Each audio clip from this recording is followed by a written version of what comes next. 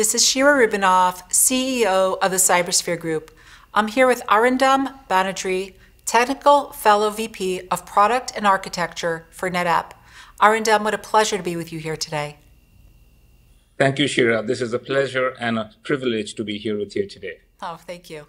So today we're going to talk about security in AI guardrails and governance, which is a super important topic, and I'm really happy to dig deep with you on this. So Arindam, Sure. What key data guardrails has NetApp put in place to ensure the integrity and provenance of data used by AI systems? And how does your governance framework prioritize securing the AI data pipeline over the AI model themselves? A bit of a mouthful, but I'm sure you have a lot to say about these. Yes, that's a lot. But hey, we are a data company who have been managing customers' data for more than 3 decades. And customers' data not only means the actual production data, but also telemetry data that we manage for all our customers worldwide. And we aggregate the telemetry data to enable AI-driven analytics and predictive failure analysis of the data. So how we manage the data? We have very stringent data governance policies to manage the data.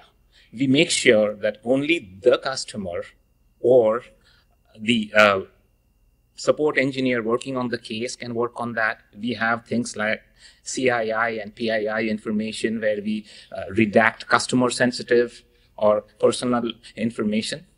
And then we go through audits with our customers every year to make sure we are managing their data as per the stringent guidelines. And keep in mind, we do have customers in pharma and healthcare and finance, which are very regulated industries. And all different regulations for each one. Exactly. Yeah. And now we take that learning into our products as well. Okay, we now implement those guardrails, those stringent access policies into our products over and over again, and make this an iterative process that we learn from customers and we give that learning back to them.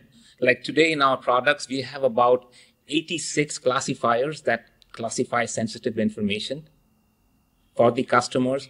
We make sure that the data and its permissions never leave, like the security posture of the data is maintained. And we also make sure that the source data and the retrieval per applications always have access to the same set of permissions. That is how we apply the guardrails to our products. Oh, very interesting. And you've certainly taken all the different elements into account, which is certainly very important and very impressive there.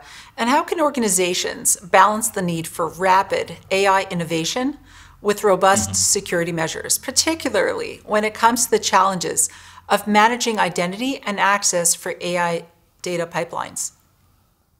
That's a very relevant question, Shira, in today's world. The biggest challenge to increase AI-driven innovation is to make your data AI-ready.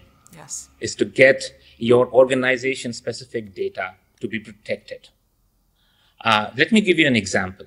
As a pharma company who is innovating in drug discovery, for example, needs to make sure that the patient data is never used inappropriately, right? So how do we do that?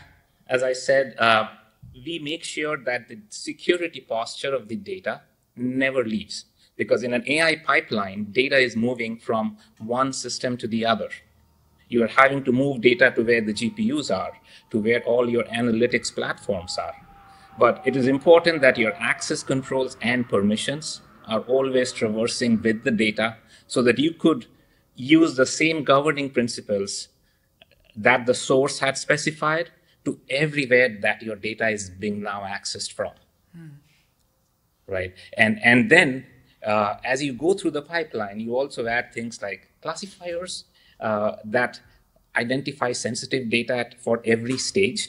Like you could have sensitive data for running some service IDs, for doing some basic classification. You could have sensitive data for access. For example, my CEO and I, when I'm looking at the same financial documents for the company, may get very different outcomes when we are running it through the AI models.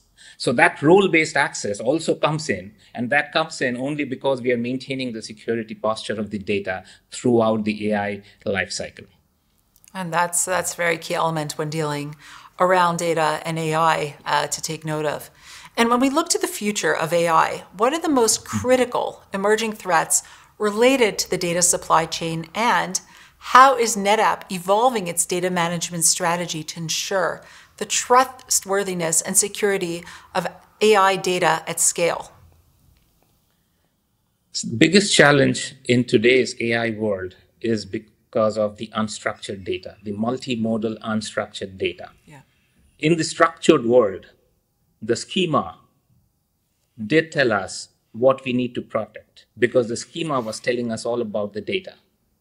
In this unstructured world, we cannot understand the schema till we have AI models scan the data to understand what the data contains. And that is the biggest challenge as we see going ahead. You cannot move the data without security risks unless you know what the data contains. So as a future, we see in this unstructured world that you will need to have all the governance and the security and access policies in place right where your data is generated. We have to make every byte of data intelligent with respect to who can access the data.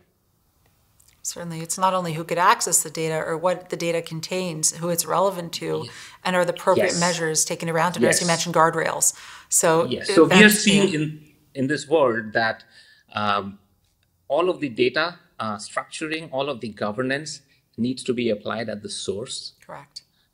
With the leveraging of things like near data compute, that now you can bring AI near where your data is.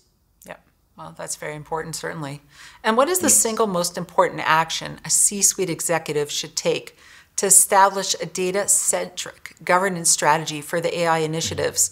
And how do leaders balance the ethical and regulatory demands of data provenance with pressure for rapid innovation? So there's a lot there to unpack. There is a lot there. First, make sure we recognize the problem, that governance is not an afterthought. That's the most important thing. You do not kick the can down the road. You want to build it into your business processes. That's number one. Then understand your data estate. Your data estate is a mix of structured and unstructured data, with 85% of your data being unstructured. And when I say understand your data estate, discover it.